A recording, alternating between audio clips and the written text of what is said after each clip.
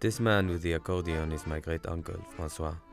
He will play his instrument all night and not speak a word to any of us, but we don't mind because he's not so bright.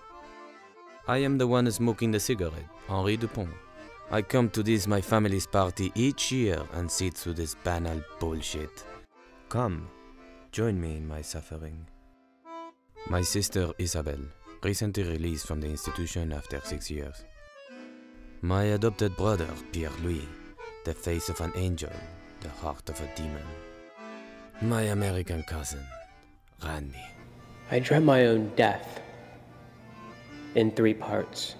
My auntie Colette. L'amour. But it was here that I met her. Her name was Claire. We would go on to spend every day and night of the summer together. She was beautiful, intelligent, slightly cuckoo, but it made me love her even more. It was the most wonderful summer of my entire life. We laughed, we played, the sex magnifique. I had met my one true love. She was mine, and that is all I needed. And then, she told me. You know that I'm your cousin, right? Of course I knew, but those words were never to be spoken. My mama said I should marry her.